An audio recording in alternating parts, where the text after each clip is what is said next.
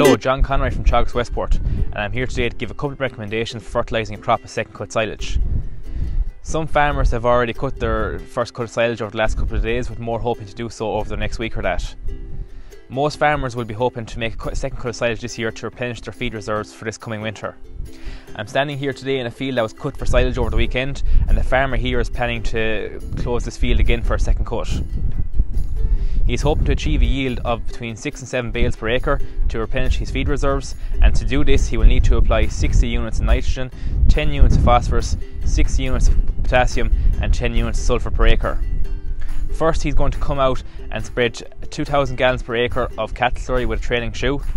and the purpose of this is to replenish the P's and K's that are removed from the soil in the first cut, while also providing nutrients to grow the second cut. We would encourage the farmers use low emission slurry spreading techniques, as it increases the recovery of nitrogen while also reducing the losses of nitrogen as ammonia.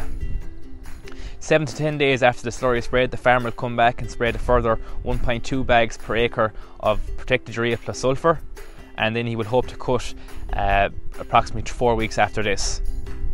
To conclude then, we would encourage the farmers make best use of the slurry for replenishing the P's and K's in the soil after first cut of silage, and also we would encourage to use